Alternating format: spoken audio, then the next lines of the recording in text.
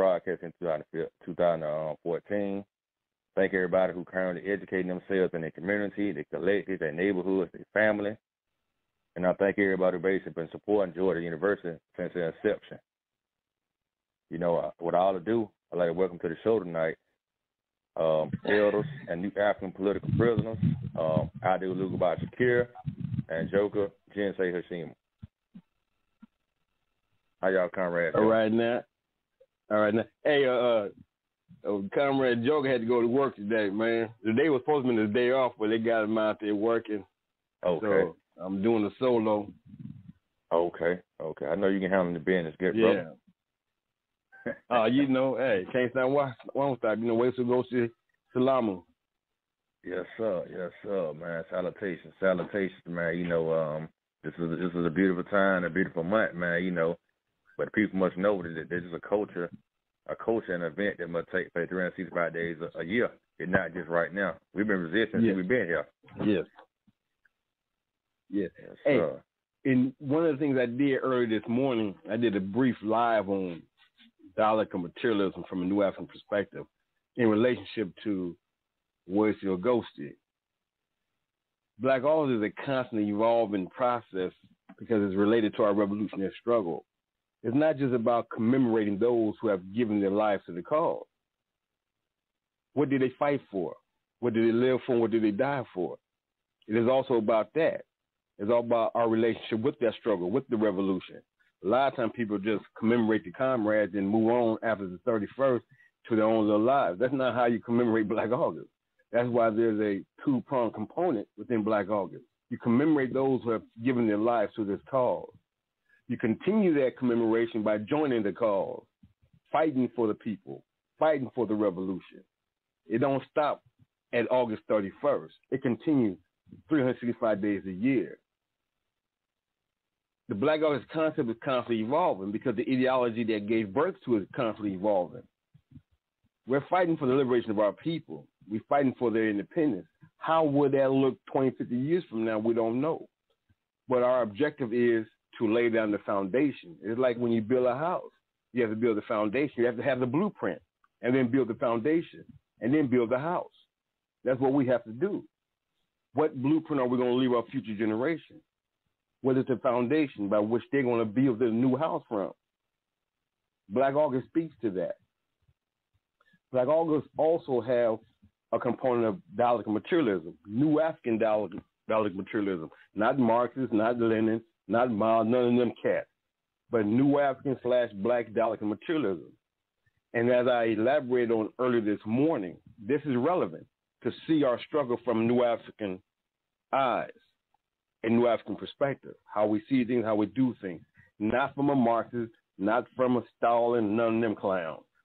How Davy Walker sees things, how Marcus Garvey sees things, how Comrade George and Qatar see things, how Harriet Tubman see it, Demar Vesey, Martin Delaney, Davy Walker. We do not have to import these foreign ideals and isms to understand our situation.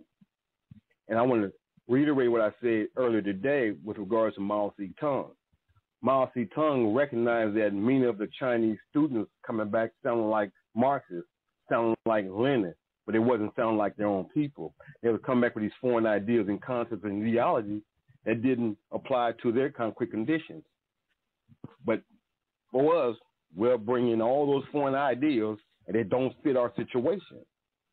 Within the concept of Russian communism or China communism, there's a tool called concrete analysis and concrete conditions, analyzing the concrete conditions in your environment.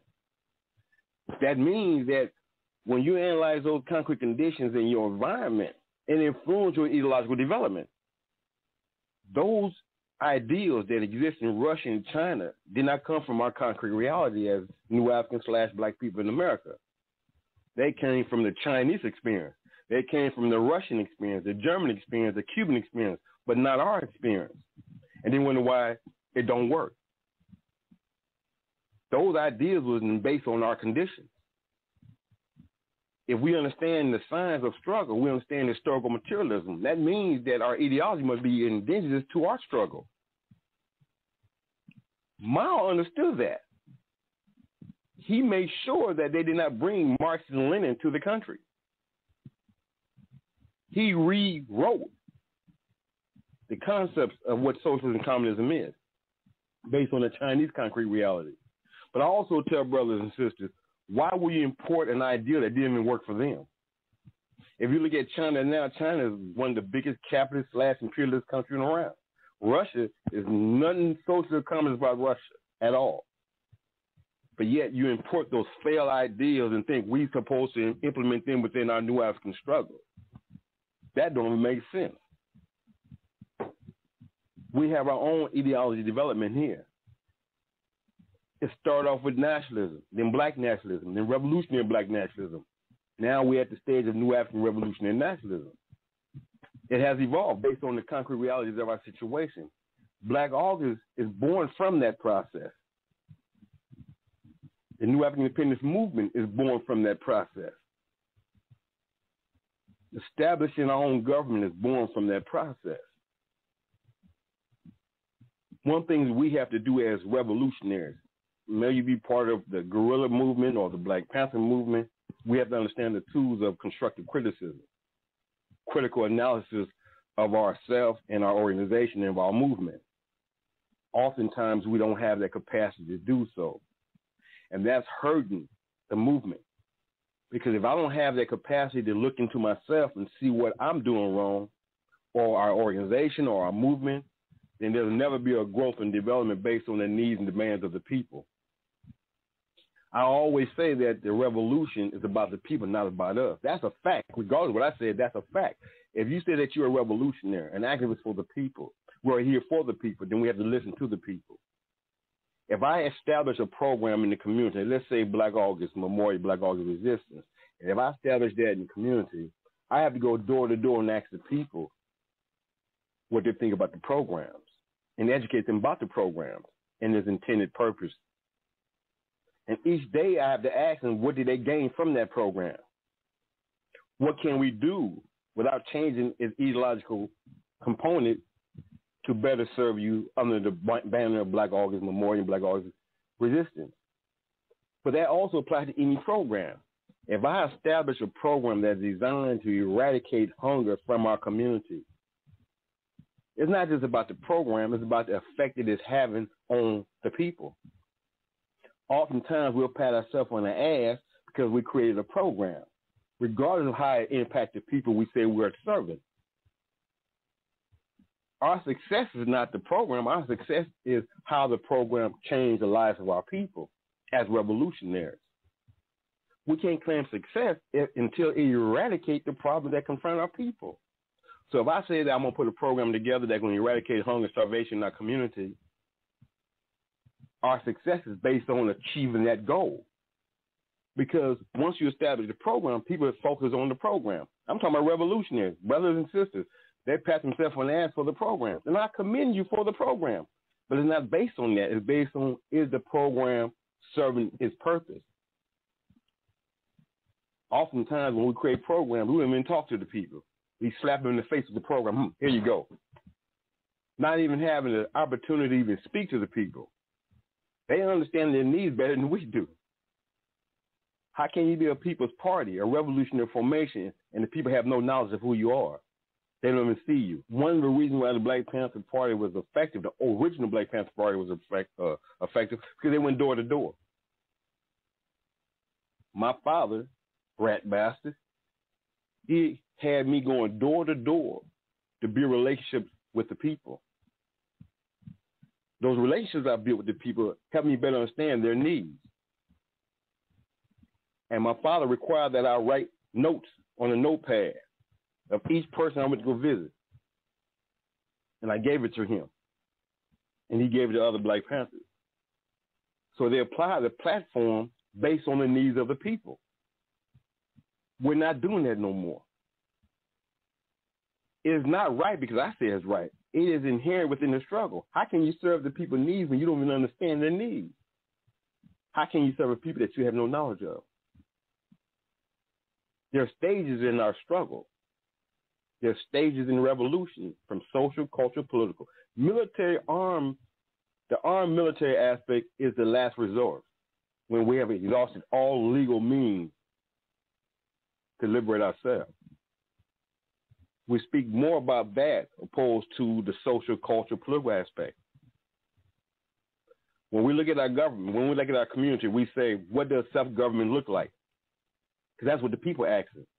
You say self-government, what does that look like? Because we haven't seen it. What does independence mean? What does self-reliant mean? We throw these words out, but when the people step outside that front door, they don't see it. As I've often stated, when they have a basic need, they rely on our enemy. If their mother is sick or their father is sick, they pick up the phone. They don't call us, they call 911, 411. They call them the opposition, the enemy government, that can't come and aid and assist them.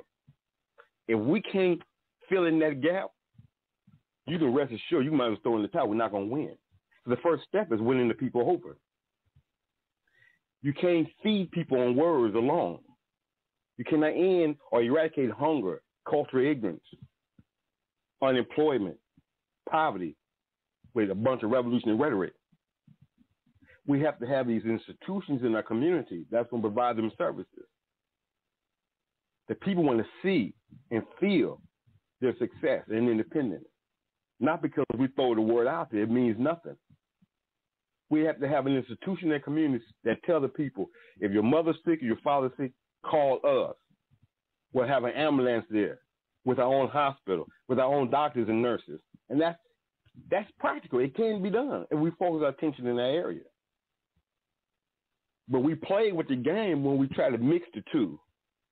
Like right now, they speak about how this court system must bring justice for those families whose loved ones got killed by pigs. Wait a minute. Is this not the same system that we're fighting against?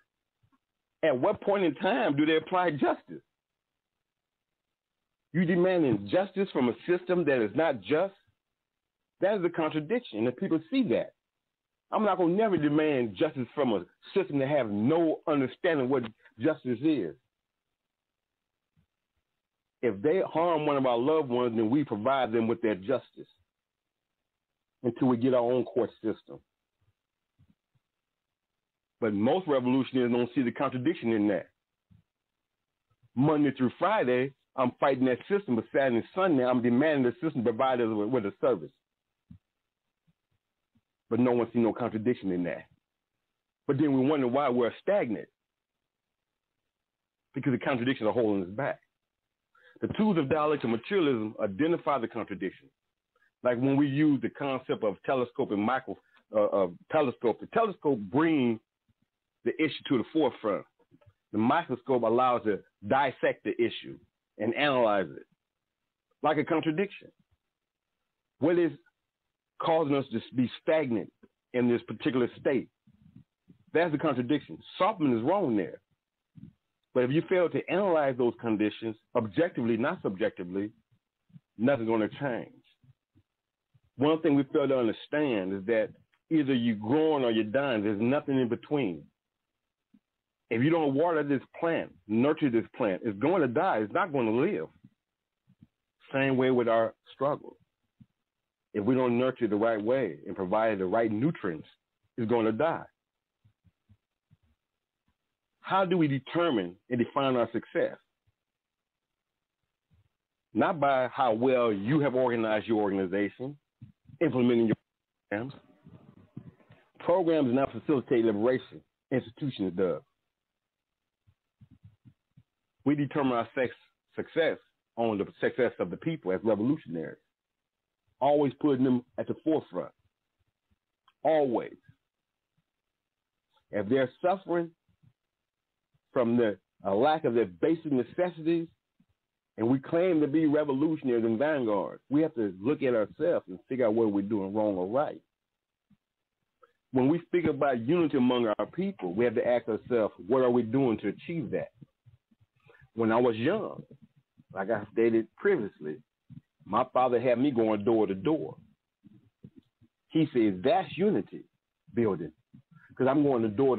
I'm not just knocking at the door and running. I'm knocking at the door, going in to speak with them elders, to build a relationship with them elders, elders that I learned that I have no question that I would live and die for at any time.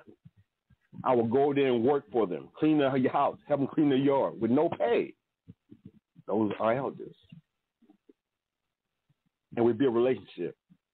I was able to get Mrs. Smith to meet Mrs. Cooper. Now Mrs. Cooper and Mrs. Smith is friends. I then add Mrs. Bolden to the circle. Now we're all talking. And in exchanging, we have a barter system. Mrs. Smith grew grapes. Mrs. Cooper had these big giant cauliflowers. They exchanged that food. We're building the basic principles of unity. They communicated. We communicated. We knew their needs. We knew what time they went to bed. That's relevant because if the light is on at 1 o'clock, something ain't right. Because we knew every move everyone in that community made. We understood their needs. If you say you're a revolutionary movement, understand you have to analyze and study the original Black Panther Party. You have to. Yes, there was mistakes made that facilitated their demise, but look at the S&Ts, the strategy and tactics they applied. They was going door to door. They built relationship with people, not just marching down the street with guns and fatigues. They had a reason for that. They patrolled them streets to protect our people from them pigs. And when the pigs stopped the brothers and sisters, the Black Panther Party was right there with their guns. And the difference between then and now, comrades used theirs. It wasn't just a show. It had an intent and purpose. The Panther was constantly present. They were going door to door. If you, just like when I was growing up, I've never seen a member of the NAACP before. Never. Didn't know what they looked like. Didn't know what they looked like. How can you say you represent me when I don't even know who the hell you are? When I grew up, this is what I seen. The Black Liberation Army, the Black Panther Party, the Nation of Islam, the US organization. That's who I seen. I didn't see no United Negro College Funds and Operation Push, none of that cool stuff. I didn't see none of that. I knew who was there on the front line with us. You must be constantly present, not just marching and demonstrating, but at that door, building relationship, learning about the people, knowing about the people. Black August Memorial and Resistance allows you to do that because you create events that bring people to the maybe the culture center, the park, or even to your home. And you use that as a platform, a medium to build these relationships. Unity is something that we must work towards. We can talk all that unity stuff all we want to, but we're not making that effort. We have to make that effort. When we look at Kwanzaa, and I'm talking about the 7 principles, not so much the Kwanzaa, because those 7 principles exist beyond the 7 days. You cannot contain those principles within 7 days. And if you look at each of those principles, especially unity, self-determination, cooperative economics, collective work responsibility, those principles are about liberation, independence. Liberation, independence. Not acculturation, not a simulation. They represent independence. So when we say self-determination, we're not just talking about, well, I have the ability and capacity to provide for my people, provide for my family. No, we as a people must have the capacity to do for ourselves. Maybe cooperative economics, collective work responsibility. Within the concept of Black August, those principles are revolutionary principles. Not a celebration, not a holiday. These principles are a way of life. We're not just going to come and beat on drums and wear dashikis and light red and black and green candles. Then after Kwanzaa, we back to red, white, and blue again. Black August, 365 days a year. We fight for liberation of our people every day, regardless of what we wear, a suit or a dashiki. It doesn't end until the liberation of our people begin. Black August provides that platform. When we look at the failure of the movement, we have to look at the failure of its leadership. Can't get around it. That's all of us. I'm talking about us, me as well. Me and my comrades. We're constantly struggling. We're constantly trying to find a way to better ourselves. We're trying to find ways to resolve these internal contradictions. We don't hide that. No revolutionary formation is perfect. None. But a lot of revolutionary organizations believe they are beyond criticism. They don't need no improvement. They're more of a threat than an asset because they're just in the way. Any organization that claims to represent people, you have to step back at some point and reassess and reevaluate what you're doing. You have to reevaluate every program in that community that you have established. You have to. And you can only reevaluate that by going to the people. We used to create these questionnaires around specific programs. So when we go to the community, we ask, how's this program? Is it providing you the services that we claim it should be providing you? What can we do better to improve this program? They answer those questions. Based on what they say, we go back to the drawing board and use that information to rebuild that program, to restructure that program. Remember, it's for the people. If you have a program that's not fulfilling its intended goal, then you have to go back and change that program. You have to reevaluate that program. You have to restructure the program. What was the whole purpose for creating that program? To achieve a specific objective. And if that objective is not being achieved, then you have to step back. That's part of the process. I remember when the United States, these clowns first attacked Iraq, and they had bombs. Them bombs wasn't hitting their target, or the bombs wasn't exploding, right? Then you had revolutionaries that look at that, but they were being subjective. They look at that as, you see, they can't fight. Their weapons don't work. Check this out. In real time, some weapons not going to work. Some targets not going to be precision or precise. But you can rest assured that information of that bomb that didn't work goes straight back to a unit that reevaluate that information, reevaluate their problem. And that information goes back to the manufacturer. And you can rest assured the next bomb that comes is going to work. The next time they want that precision to target is going to happen. They constantly reassessing them. We don't do that. And I explained that to one of the brothers. No, bro. Yes, it did that. But this is real time. You won't know these things unless you're actually in battle. Controlled environments do not produce the same results. But you put them in wartime. That's where you're going to learn its effectiveness. And you take the results of that and go back to the drawing board. You assess the strengths and weaknesses, their success and failures. That's what we have to do. We as revolutionists no different than anyone else. If we say that we're a government, what issue do we have? Like within the Republic of New Africa, the provisional government, we have an issue of sexism.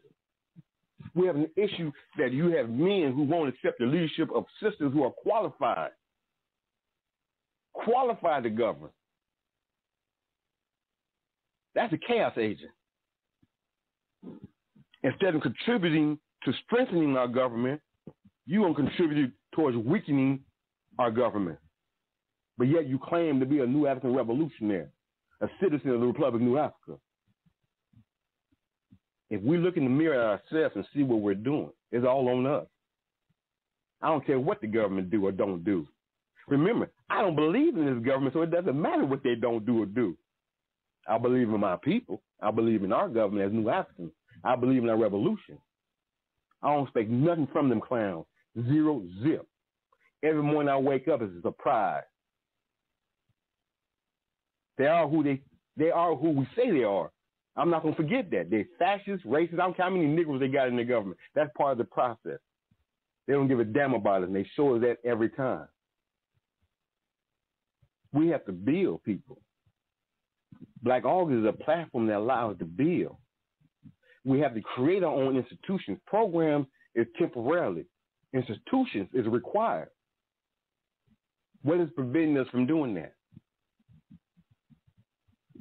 People speak about Comrade Dr. Abdul Olugbala Shakur and his release.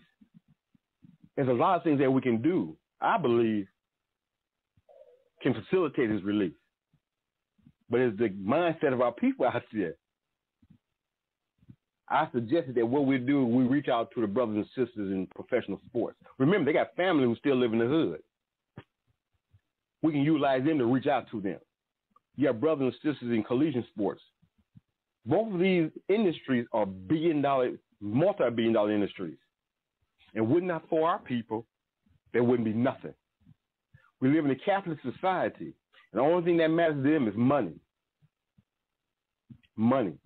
That will get their attention if you tell brothers and sisters on the professional level and the collegiate level to step back 3, 4, 5 games. Don't participate. Just step back.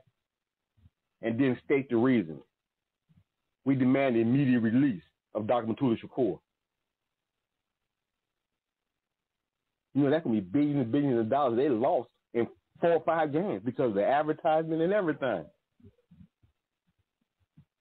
There's a lot of things that we can use. Just going to them and say, please let them out, that ain't going to happen. Another issue we have to deal with is the COINTELPRO. Remember, the counterintelligence program was a crime committed against our people, our community, not just against the revolutionaries, but against our people and community.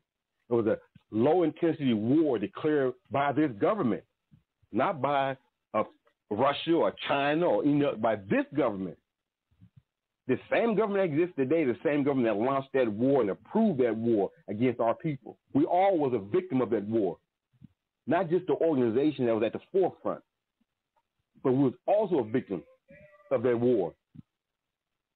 We got to demand justice, demand restitution, and part of that restitution is demanding immediate release of those soldiers, brothers and sisters who fell as a direct result of the COINTELPRO. But they're getting away with their crime. I'm not depending on Negro politicians to implement shit. Excuse my language. We have to implement our own committees and demand. We have to get lawyers who are sympathetic towards our situation. File a major lawsuit for what they've done to our community. I believe that can be done. It can be done. Many of us have to understand that we're not going to win this struggle separated, divided.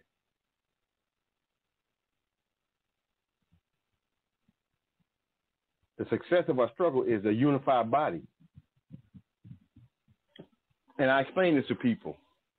Even in the society that we're fighting for, even the liberation struggle, the independence of our future nation as New African / Black, however you identify yourself, is not going to be monolithic. We're going to have Christians. We'll have non-believers. We're going to have all kinds of people living within this nation. That's a fact. It's not going to be monolithic. So why continue to fight that struggle now? Well, I'm not going to ride with them because they are socialists, or I'm not going to ride with them because they are black communists. I'm not going, that's foolishness. And believe me, in my opinion, that's a form of escapism. Because you don't want to deal with the real enemy, so you'll find an enemy among your people. I'm not talking about those who are bluntly against us. I'm not talking about them. I'm not referring to them. Just like with the different Black Panther organizations. There's no way they should be divided that way. No way. They should be united as one in the service of our people if it's really about the people. If it's really about the people. Before the COINTELPRO impact, the Black Panther Party, the original Black Panther Party, was united across the states. Across the state. If this is about the people, the oppression in Texas is no different than oppression in New York. The same government that oppressed our people in Chicago is the same government that oppressed our people in California. So why do we have these different organizations with different causes and different objectives? Our people are under the gun in every state, every city. But we continue to create more organization, more organization, more organization. But we see nothing wrong with that either.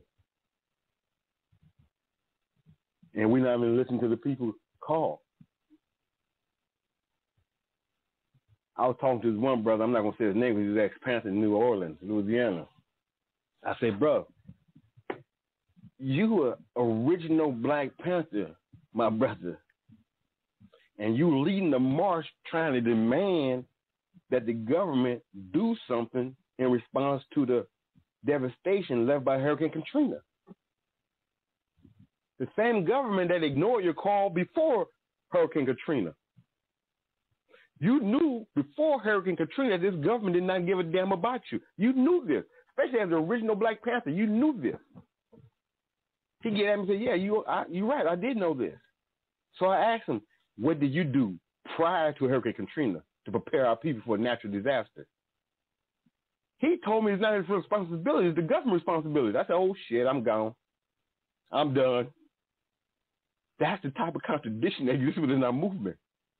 You say you're a revolutionary, original Black Panther, and you're going to tell me it's the government's responsibility to prepare our people for a natural disaster?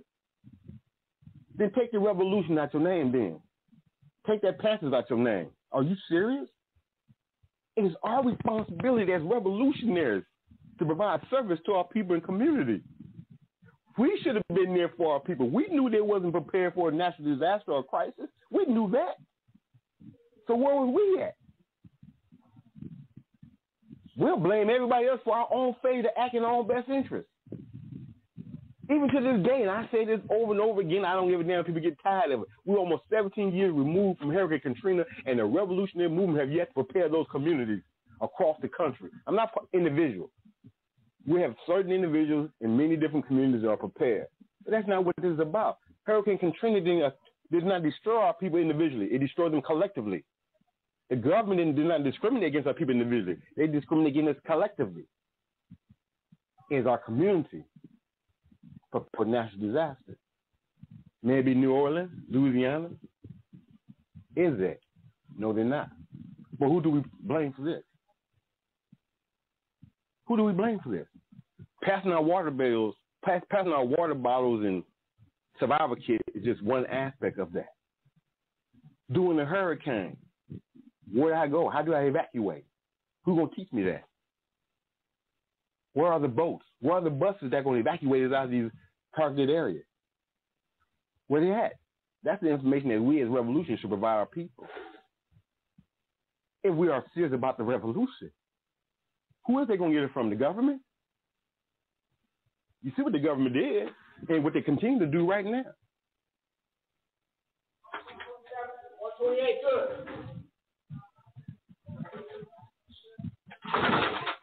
If we say that we're revolutionaries, we're taking on the full responsibility of protecting and defending our people and communities.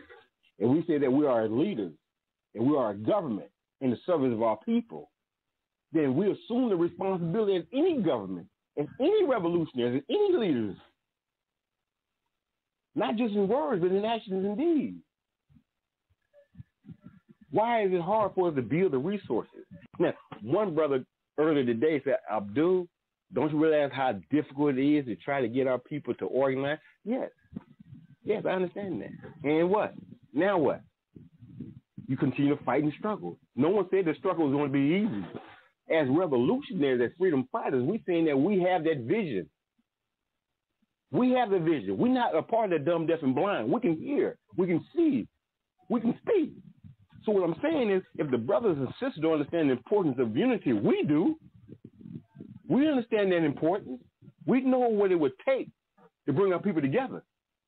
And we know the end results if we don't. We know this.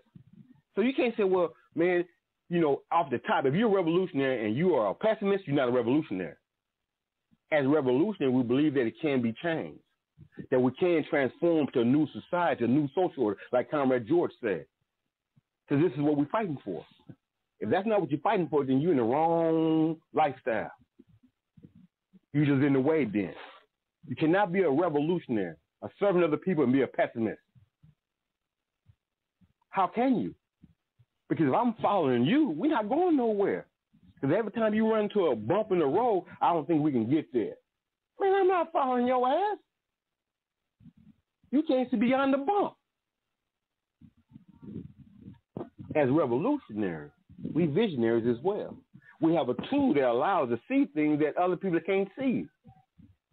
While most of our people is working hard, living and trying to live in this racist society, we're sitting here analyzing and studying. We're constantly analyzing and studying. That information is going to allow us to see further, to understand more.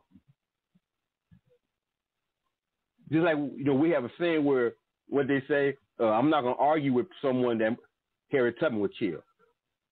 So you have brothers and sisters who have never studied the struggle, have never studied what's going on. I'm not going to argue with them. We had a dialogue the other day in where I'm at, and one of the brothers was saying the government is not going to violate the people's out there First Amendment rights. They're not going to eavesdrop on them. They're not going to listen to their phone calls out there because there's new laws in place. I looked at him. I looked at one of my comrades. I got him and walk away. And where you going, man? I said, I'm not going to debate that. It's crack. You serious? I'm not wasting my breath on that. The fact that you say that showed me already where you at ideologically.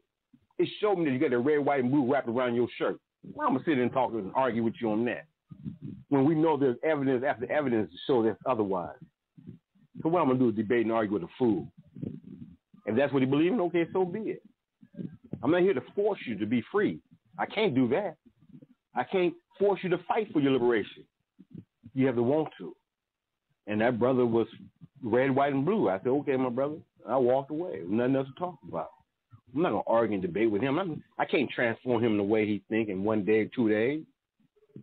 The argument is insignificant because through that argument, you cannot change him at the end of that argument. If he was a Negro coon 2 hours ago, he's going to be a Negro coon 2 hours later. That's simple. Now, do you create an environment, a climate, where you can chip at it every day? Yes. Yes. We have to create that climate that will encourage our brothers and sisters to eradicate that criminal mentality, that gangster mentality, to transform into something that's going to be productive and positive in the growth and development of our community. One thing we have to understand when it comes to, and this is another reason why Black August is relevant, because it's focused on building and prepping our community. If we're serious about the struggle, and we're serious about changing the way we live, changing our own government, not these clowns here, but transforming to a righteous new African government, we have to build a foundation first, and that community is our foundation. If we can't free our own block, we're not going to free our imprisoned nation. If we're not going to do that, then this is what I mean. The first step. Hey, excuse me, guys. Hold up. Excuse me.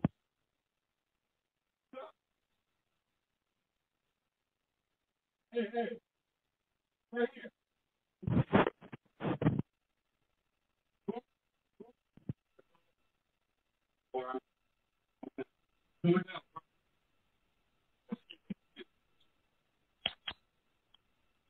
Like, we have to live. All right, big bro. But anyway, like I was saying, is that we have to prepare our community. We have to create a foundation, and we're not doing that. So are we serious? Do we seriously understand the signs of the struggle? And I always use these illustrations because people have yet to address those illustrations. I asked many different organizations, do you understand what the government is going to do in time of insurrection?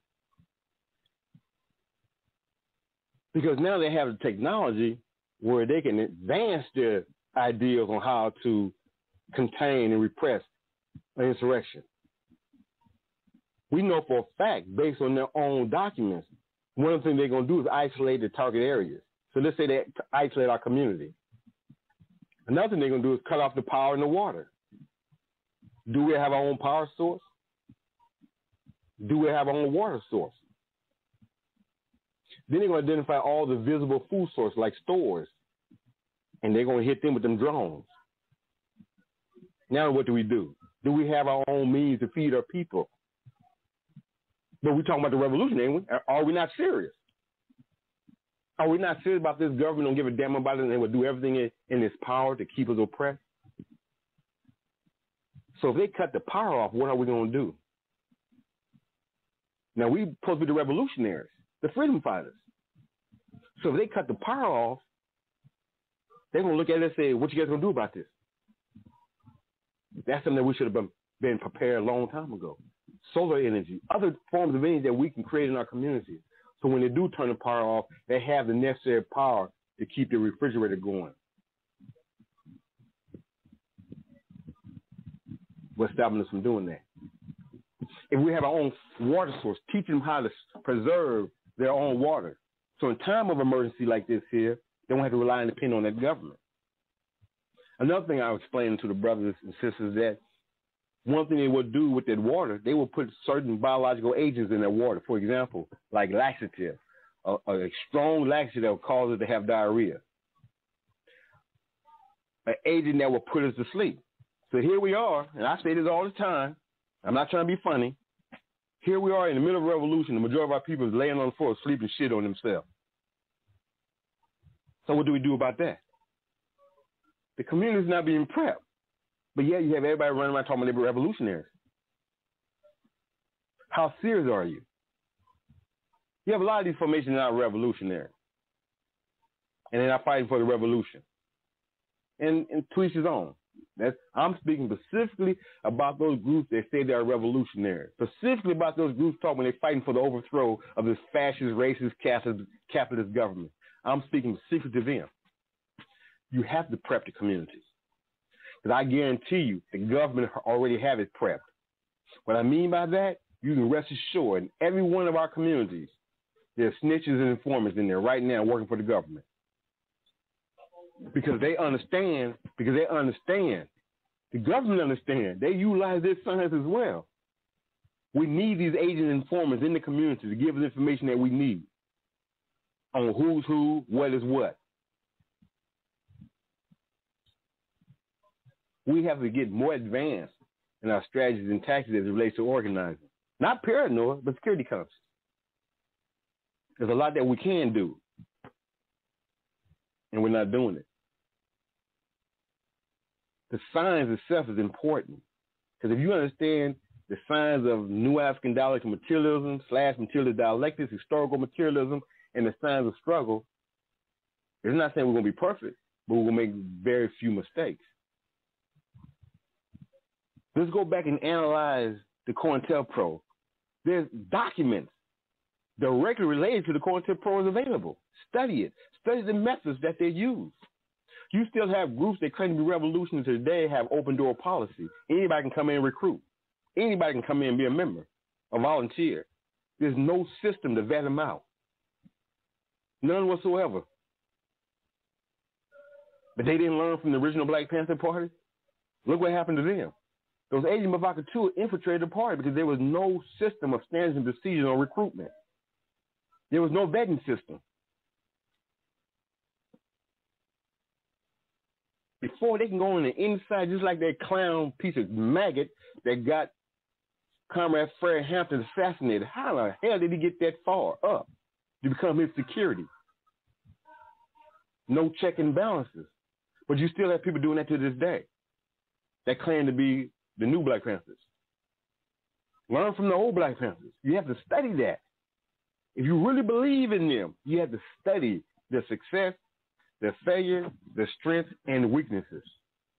You have to study that. But it's going to help you build for today. It will help you build stronger organizations today, starting with recruitment. Check this out. I had a comrade, and we was testing the waters. And I want you guys to hear this. I had a comrade who put on fatigues, black fatigues, a black vest with an AR. He went to the demonstration, and he marched right along with that group. No one questioned him. He's not even a member of that group. He was my comrade. No one questioned him. He's wearing a mask to cover his face from the nose down, and then he got the hat on his head. And everybody greeting him like he's a comrade of theirs. don't have a clue he's not. And he marched with them for 2-3 hours. And then he disappeared. No one knew. Why I use that as an example? Because I was trying to show a sister how the government can easily infiltrate those protests and demonstrations, not even knowing the government have infiltrated. So, sister, but how do we combat that? You have to know who's there with you. You have to identify those soldiers that's there with you. There must be a way where you can identify them. There must be a mark on that suit that let them know, okay, he's one of ours. I just gave her an example. Let's say you have a red, black, and green flag. In the corner of the black part of the flag, there's a tiny red star. Now, the dude who infiltrates you may not see that star. So when he put that patch on his back or on his shoulder, it's different than everyone else. He don't belong here. I'm just using that as an example. There's many different ways you can do this.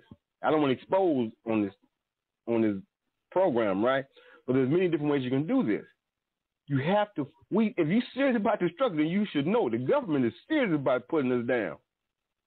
Especially those of us who claim to represent the people. Especially those of us who claim to be revolutionary. The government's serious talking about taking us down. We know we're fighting for a just cause, but we're dealing with an unjust government, an unjust system. We have to be serious about this, people. Our first priority is protecting our people, our children, our community. Running around the streets with guns is not protection. Preparing them for the fight is protection. Prepping our community in defense of that is their protection. Gun clubs is one, so we can teach our people the responsibility of a gun, how to use it, how to clean it. But then S&Ts as well. If a foreign force comes to our community, how do we respond? How do we protect and defend? How do we block our rear? How do we prevent from being encircled? Those things are required because that's what's going to take place if the government say to hell with it. If the white nationalist says F with it. We just like recently, 2 weeks ago, a white nationalist got caught coming through Inglewood, Los Angeles, in the hood, with 5 different types of assault weapons. In the hood. Now, let's say he was not identified and exposed. Look what he could have done. One white dude in the car. Because we don't have a clue. We don't even give a damn who drives through our community. There's no form of security whatsoever. There's no form of organization. What I mean by that, our community is not organized. We're in constant perpetual chaos. I don't care what planet you're on. An organized force will always destroy a chaotic force. All the time. If you open your hands wide, you have a gap between every finger. That's a point of infiltration. If you close your hand tight like a fist, there's no point of infiltration. That represents unity, a unification.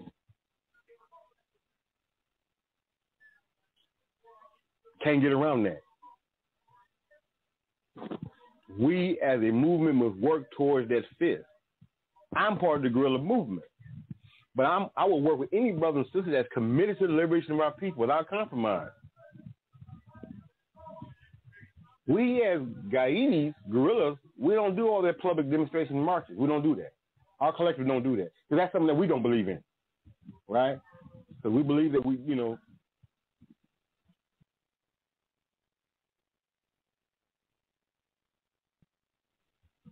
Hey, Bomani. Bomani. You hear me, comrade? Yes, I hear you, comrade. All right, go ahead, man. What do you want to say? Well, I was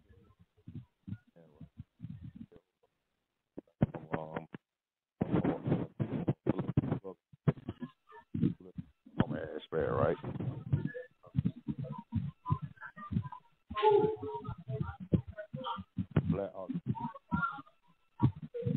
You hear me, Bomani?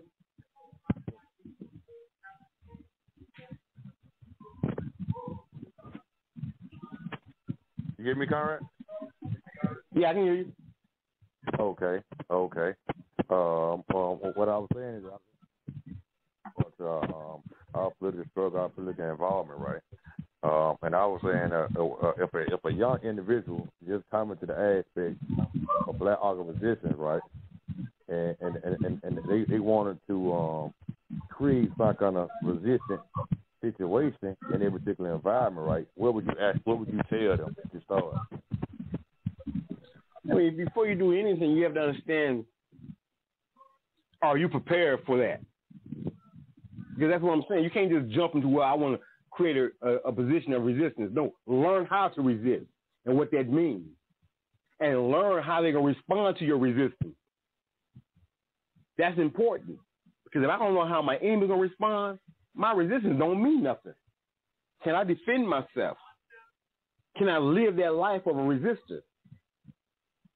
You got to teach yourself. A lot of people just come out of nowhere and say, "Yeah, give me a gun, I'm going to resist." That's not resistance, my brother.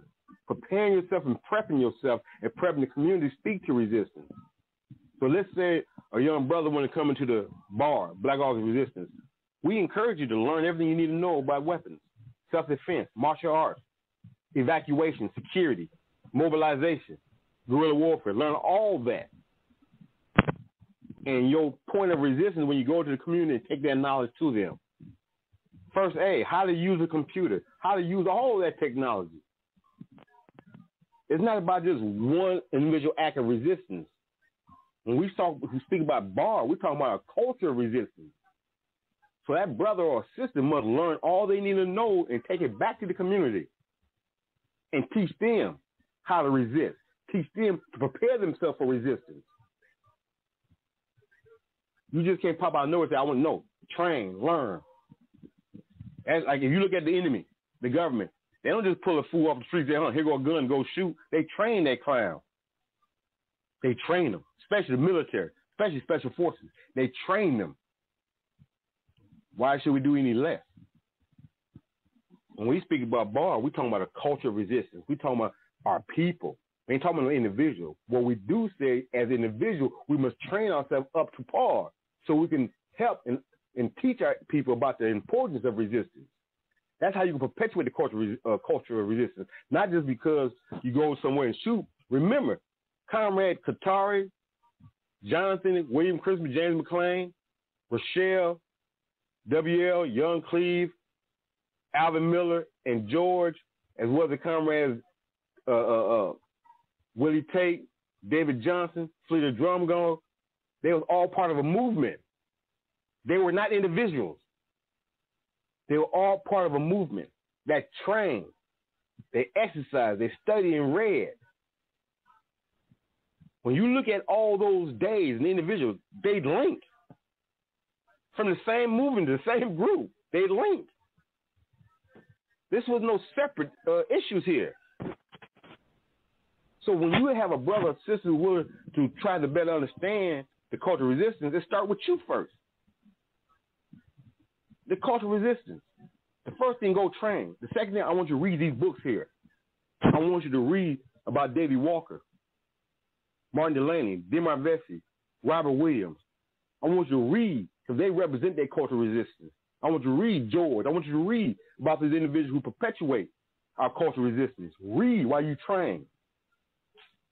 And while you're reading and training, you can recruit among your people that you know, your family members, your brothers and sisters.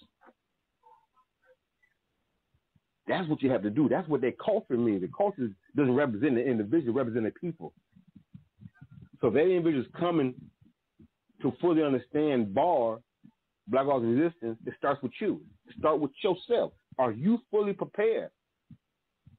Go join the martial arts. Go join the gun club. Go join the survival class. Pick up books on guerrilla warfare, strategies and tactics. Get you a paintball club so you can go out there and use those strategies with paintball guns. Prepare yourself. Learn all you need to learn about first aid, how to stitch a weapon. How to stitch a wound, a bullet wound and a knife wound. Learn all that. And you can teach simultaneously. It's not just about the weapons, it's about why you're doing this. So it starts with that person right there, Bomani, and he must be prepared or she must be prepared. When you speak about the culture of resistance. True indeed. Previous in the conversation, you had mentioned various phases of ideological struggle and various phases of revolutionary advancement. You mentioned nationalism, black nationalism, revolutionary nationalism, revolutionary black nationalism, and the Afro-revolutionary nationalism, right? What is significant? What is significant of all these four stages, and what does it actually mean in regards to expressing black art resistance, in regards to commemorating black art? What do all those stages mean in particular? What is significant? Remember, even within prison, right? Even within prison, let's use this: the prison environment. Those four ideology evolved within prison, within the prison movement itself, the black prison movement itself. Prison movement was first initiated by brothers in prison, late 50s, early 60s. The primary ideology at the time was nationalism. It had nothing to do with the political studies and historical aspect. It was coming together as a people in defense of our people, right? That stage did not solve all the problems. We were still faced with that same oppression and intensified.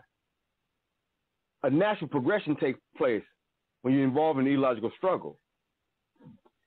Black nationalism came to play, right? Now that means now you got your culture in front of you now. So it's not just about unity. It's about educating ourselves, political studies. It's about coming together as a people. Now you're dealing with black nationalism. You're dealing with your people. You're Pacific now. That did not meet the demands of the people within this environment.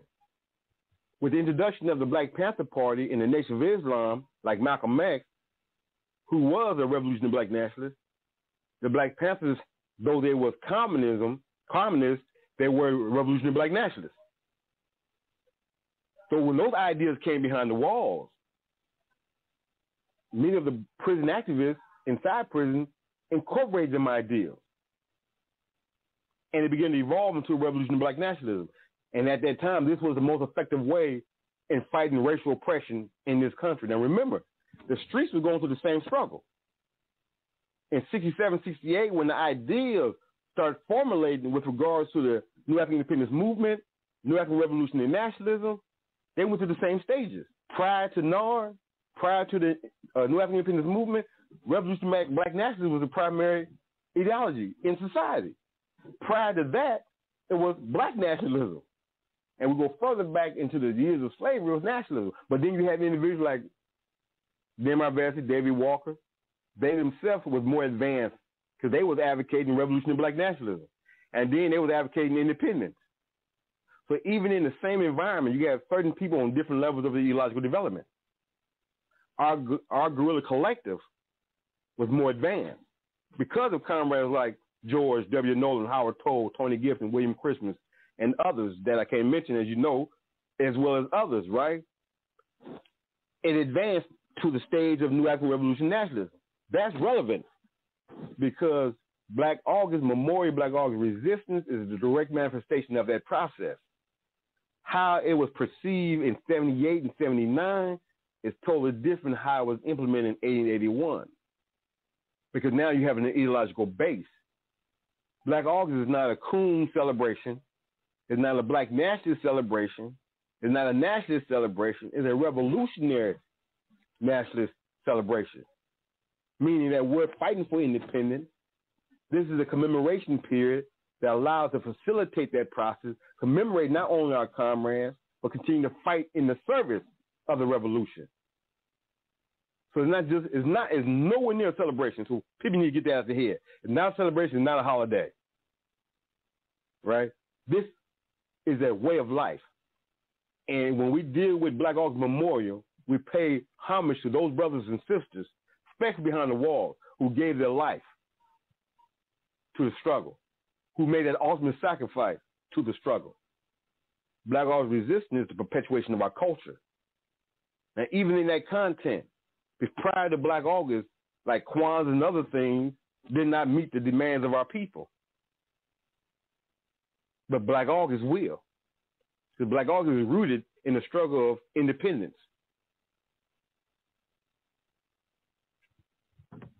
Bomani? Yes, sir. Yes, sir. Yes, sir. Yeah. I was listening to what you were saying. I want to know how did Black August morph to the aspect of new Afro-American nationalism and to a new African independent movement. How did it develop? In regard to that standpoint, and what does that actually mean? Now let me say this here. In the same process, when I was speaking about David Walker, Martin Delany, Demar Vesey, even in that time, we're talking about 200-300 years ago, in 1800, they were fighting for independence. They, at that time, was already in the stage of New African Revolution nationalism. Even Martin Delany used the term New Africa, but it was very few. Okay, now let's fast forward. At the time the idea of, or the concept of Black August came about, there was an ideological struggle within the formation. You have those staunch communists, you have those staunch Revolution Black nationalists, and you have those who were New African Revolution nationalists. You had internal contradiction within our organization. But those countries, so at the time the concept was built, the primary ideology at that time of some individuals was communism and Revolutionary Black nationalism. But you had those who embraced New African Revolution nationalism that was there. In 79, again, those brothers that was part of that communist community and within our organization, the Revolutionary Black nationalist community, many of them began to embrace NARN because they see that that was the final interpretation. They realized communism belonged to somebody else. The Marxists, the Leninists, they pushed that shit all the way out the pocket. And because the facts remain, that was not based on our struggle. So many of the brothers and sisters that were communists within the organization, they realized through ideological development that Marxist, that Lenin was not for us because it does not speak to us. It's not based on our concrete reality or our conditions.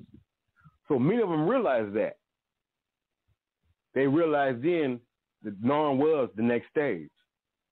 Many of the Revolution Black nationalists understood that as well, more so because they understand the process of dialectical materialism. They themselves began to embrace New African Revolution nationalism.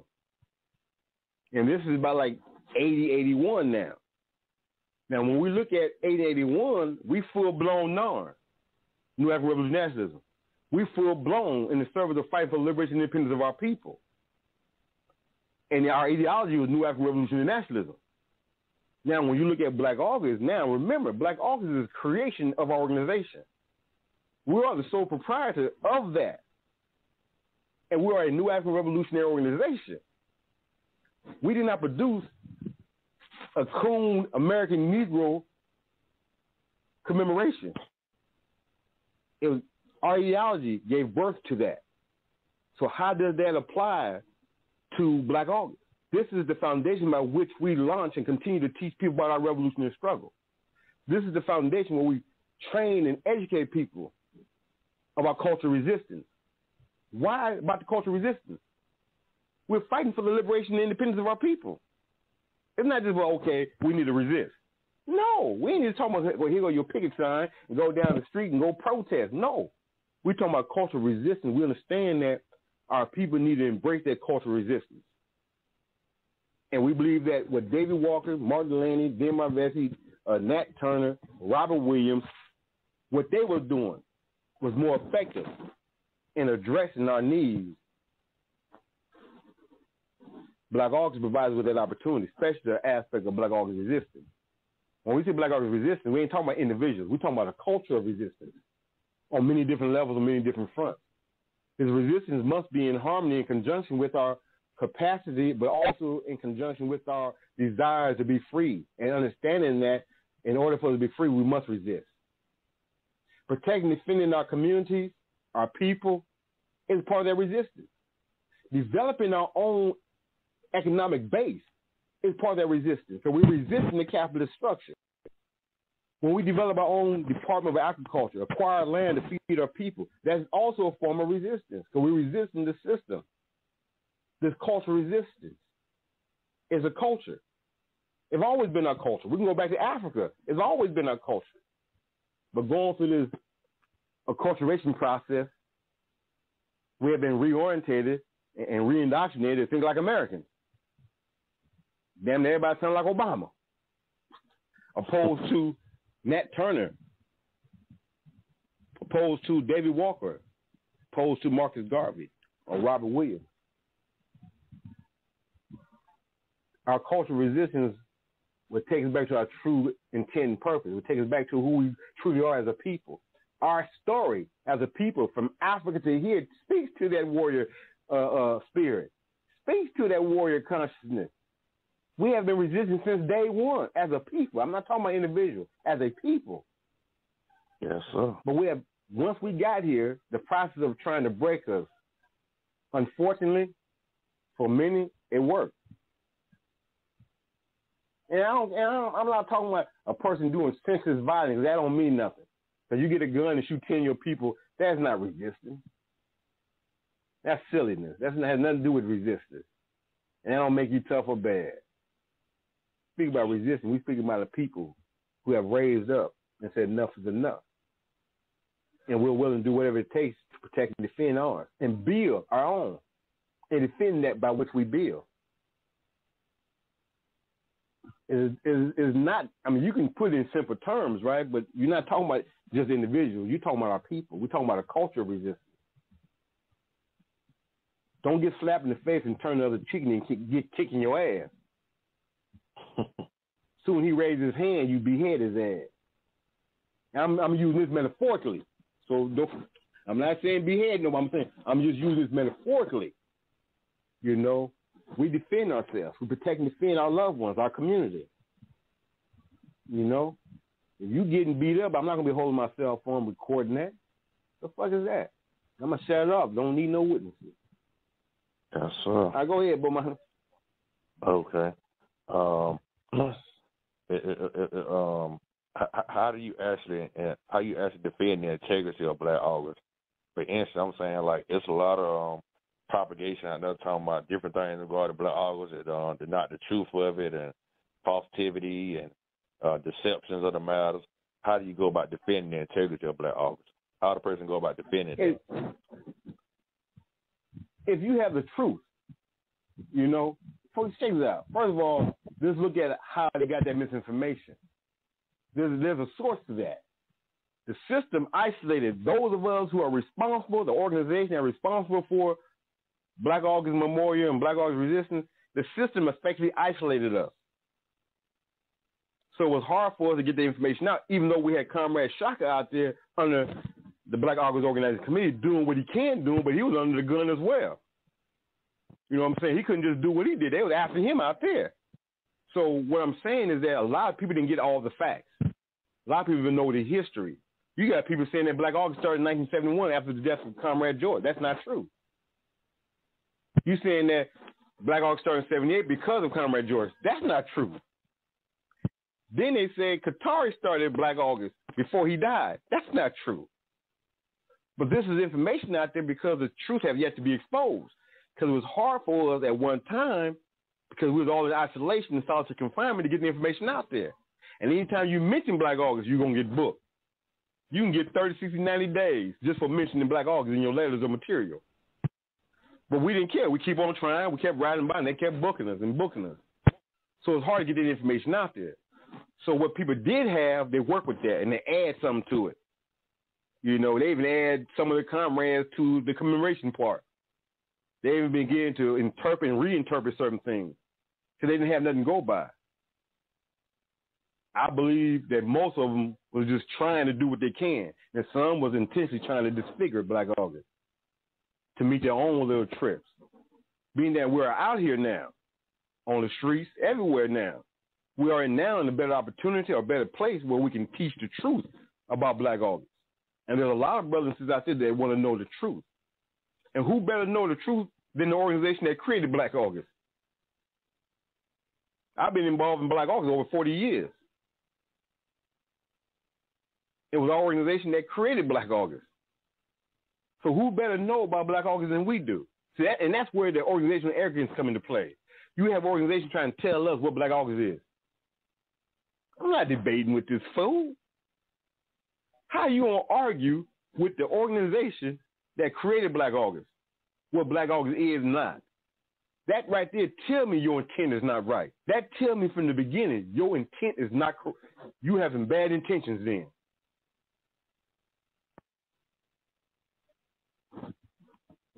And it's like, my thing is, I'm trying to bite my tongue, but my thing is that we're in trouble as a people because the crap that we do to each other, the crap that we do, especially when we call ourselves revolutionary.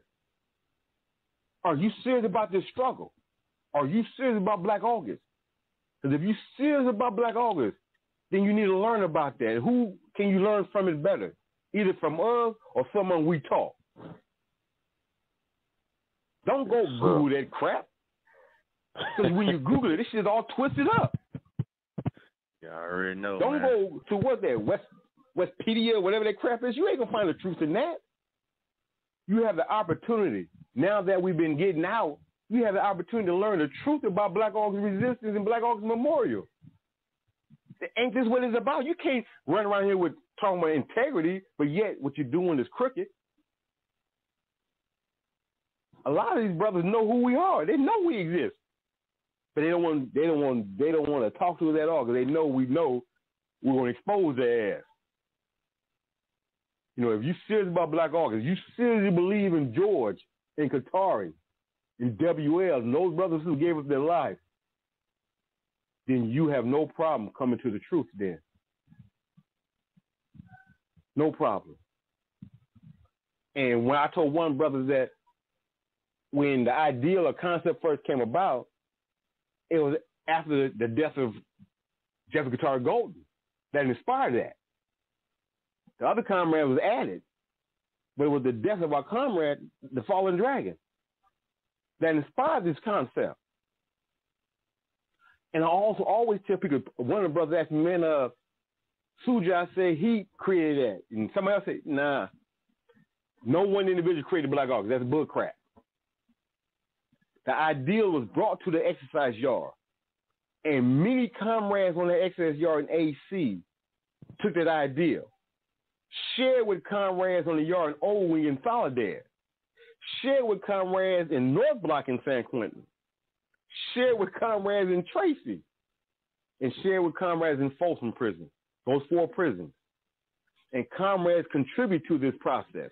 Then you had comrades on the streets, sisters like Mama Ayana, McKinney, Kashefu, and others, Adama, other sisters out there who contribute towards that ideal as well. Maamuna. So it's not created by no one person.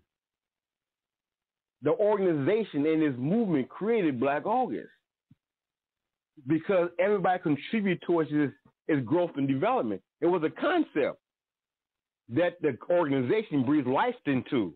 Not one person did that. And even today, as we evolve, more comrades are continuing to contribute towards its growth and development. Even when you have comrades that are committed to teaching the truth about Black August, they play a role in the growth and development of Black August. They playing a role in that process. All right, Bomani. You there, Bomani?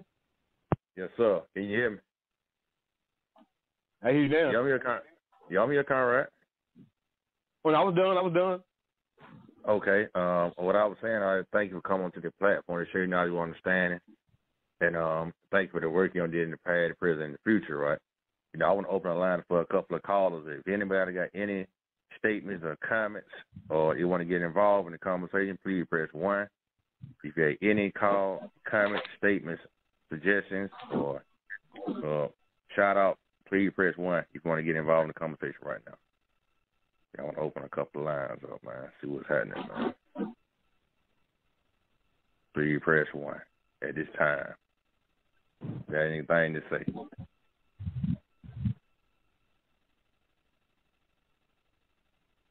Okay, let me open. I got a line. 901-292. Your line is open. You got any question, comment, statement? Please just at your time. 901-292. Your line is open. Go ahead. Free the land, Baba Shakur, Mama Ayo. Okay. All right, what's up? How you doing, Mama Aya?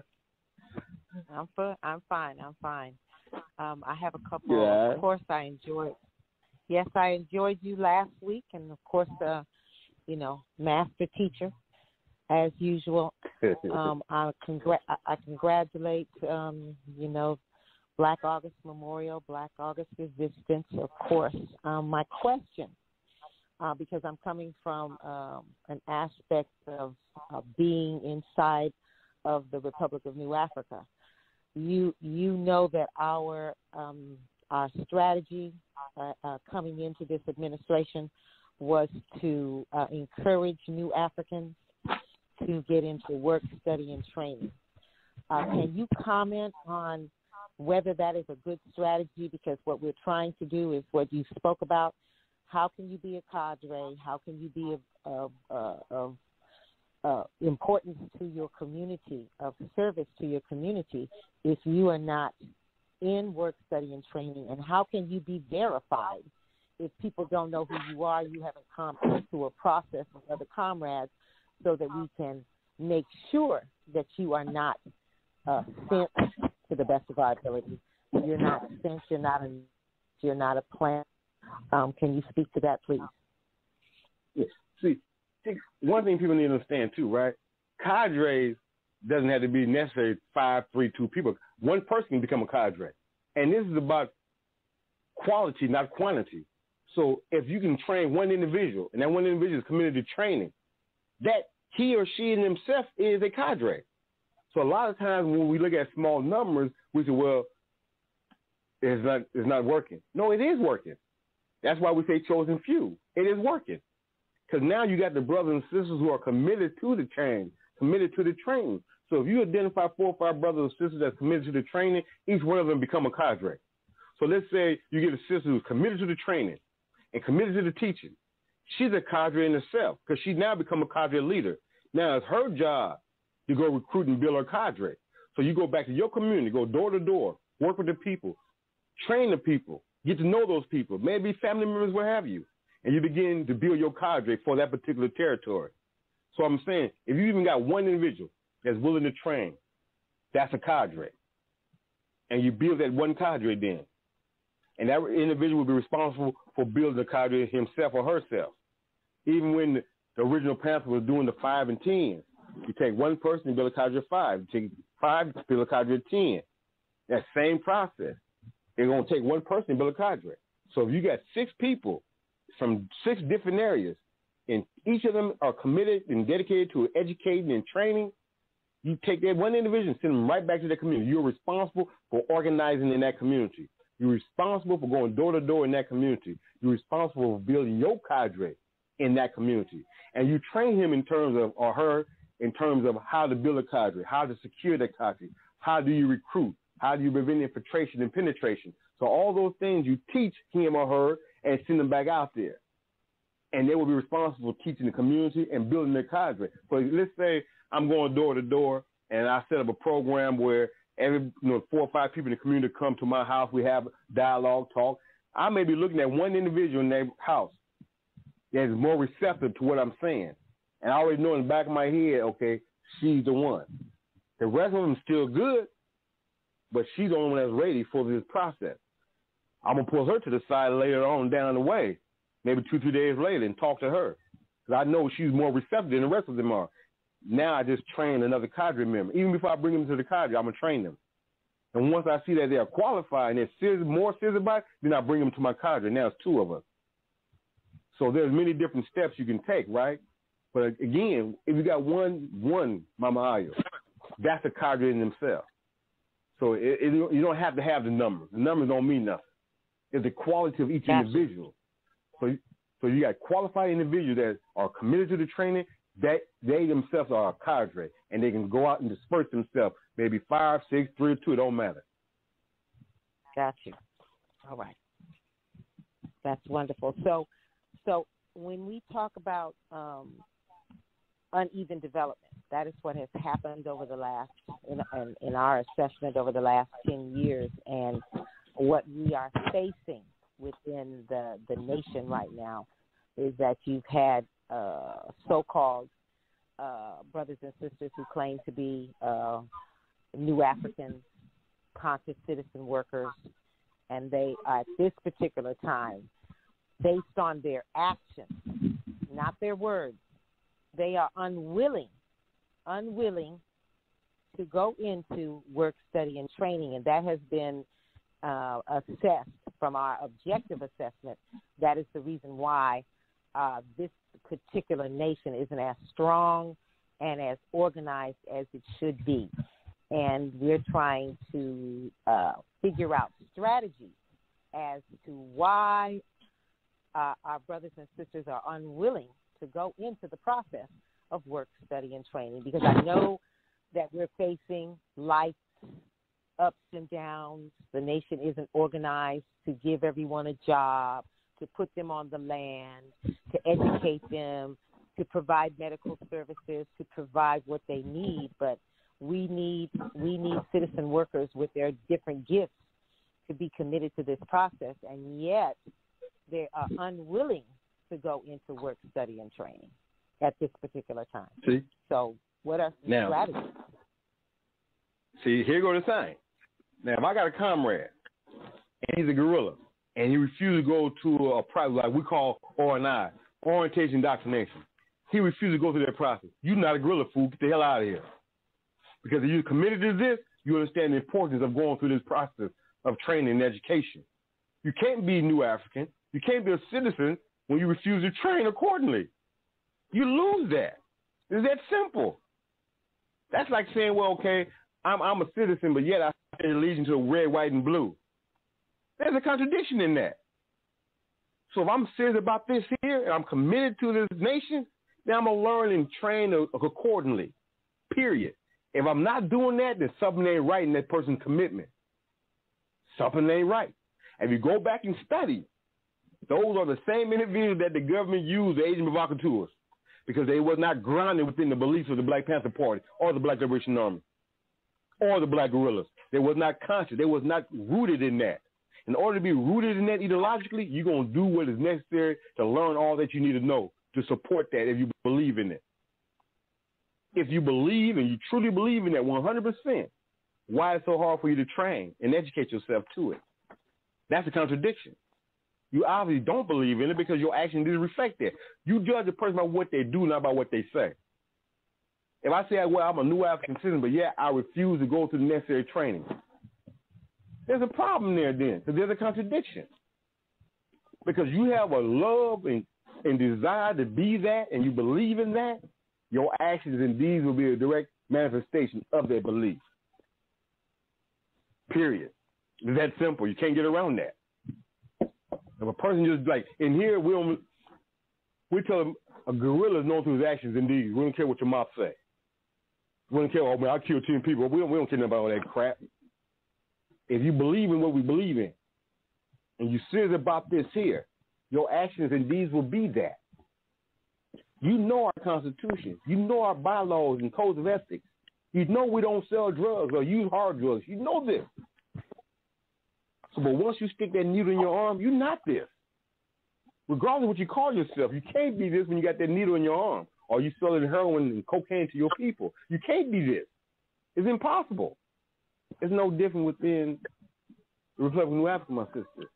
If you serious about this here and you refuse training, what identifies you as that is your training, is your knowledge of that. So if you're not going through that training and getting that education, how can you say you're that? You can't. It's going through the training. Just like when we was coming up, we had to go through what we call an orientation indoctrination process. We had to go to PE, we had to go through all that. Even before we call ourselves a guerrilla, we had to go through this training first. We had to learn our Constitution, all our operational documents. We had to learn all that. Once you learn that and you become a direct manifestation of that, then they say, okay, he is a guerrilla. Until then, I'm not. I'm a civilian. Either I'm trying to learn or I'm perpetrating.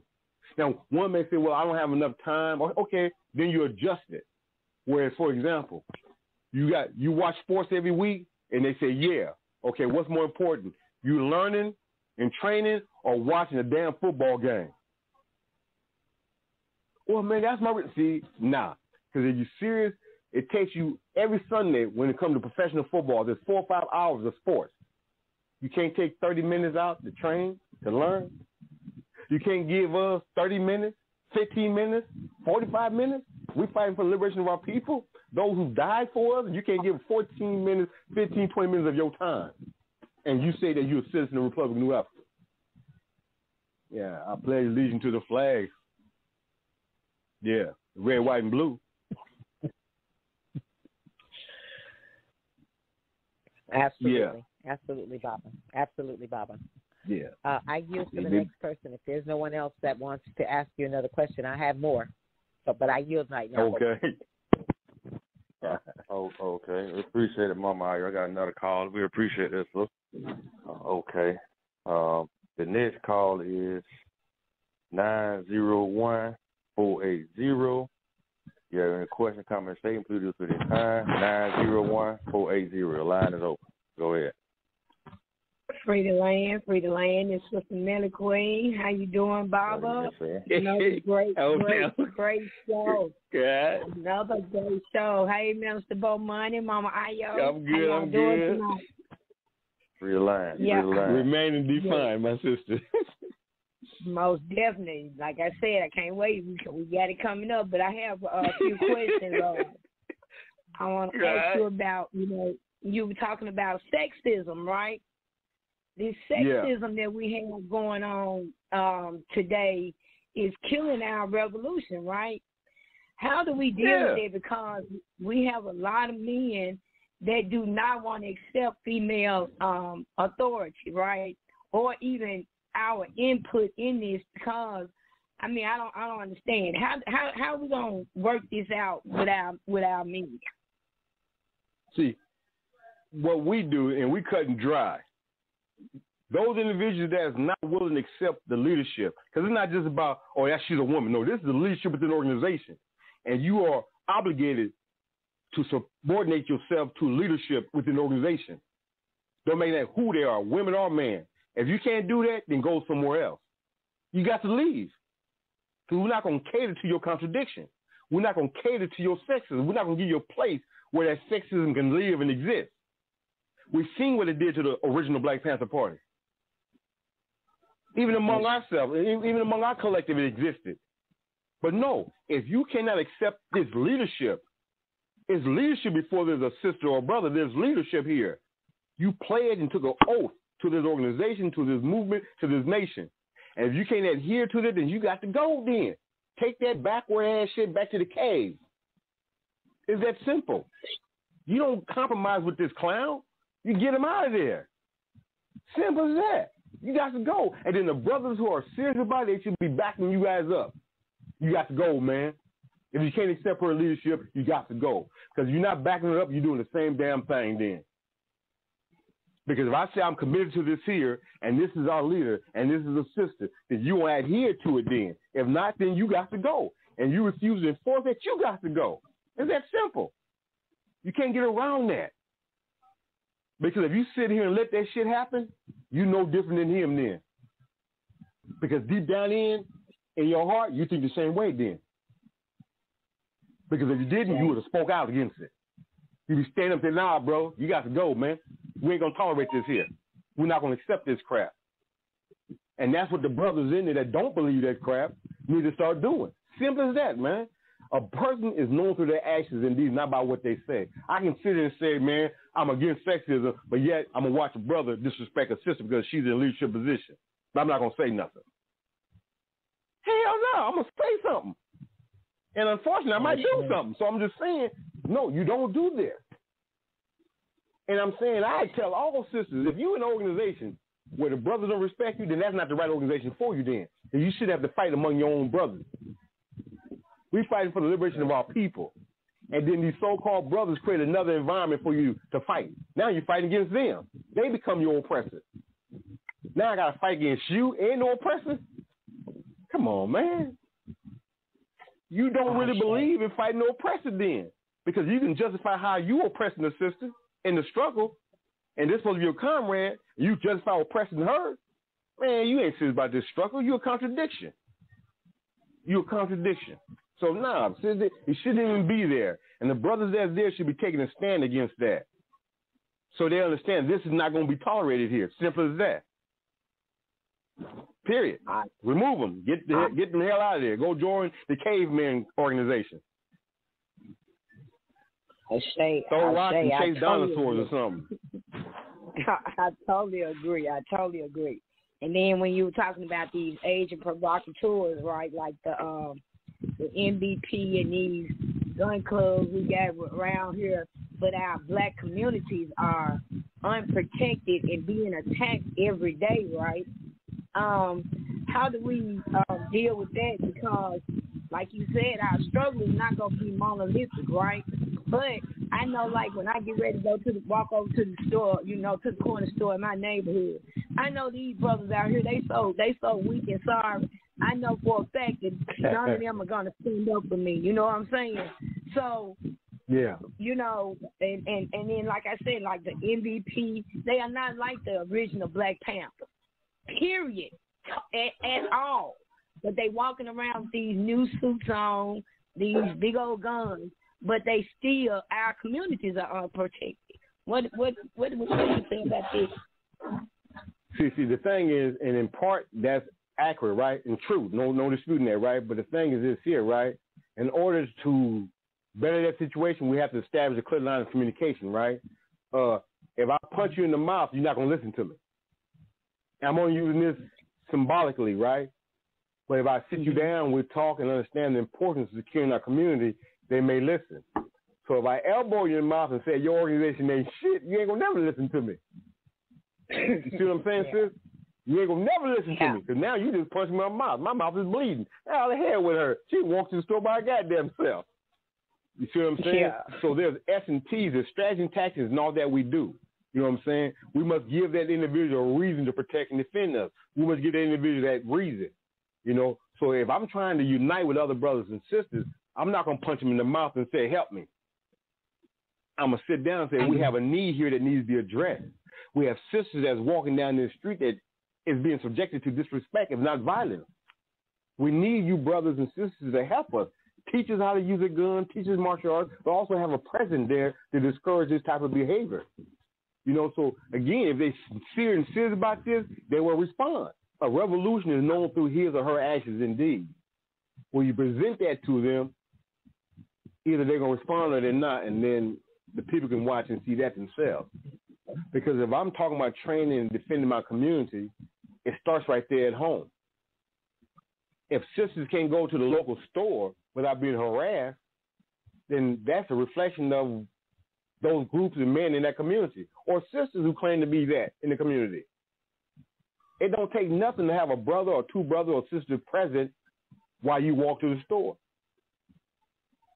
It takes nothing. So what I'm saying is this here. In order for us to reach them, we can't punch them in the mouth. We have to sit them down and say, man, we got certain areas in the community that's not safe for our women, our children. And we need some type of presence there, So there's something that you have to reason with them. And if they're sincere in their endeavors and they are sincere and committed to this struggle, then I should not see them have no problem having people out there doing a time and period where our sisters, our children is playing or they're going to work or they're going to the store. If that's possible, if they got the people available, right? Because, again, a lot of them might be working at certain hours, so you identify those who not working at that hour. So if you got 2 or 3 that's not working at that hour, they should be able to present themselves. Remember, if you're saying that this is part of the struggle, TV, entertainment should not prevent you from doing this. Social media should not prevent you from doing this. You shouldn't be able to call me and say, and I tell you what, hold on, man, I'm watching the reality show Survivor. I'll get back at you when it's over with. What kind of crap is that? No. No, if I'm a revolutionary,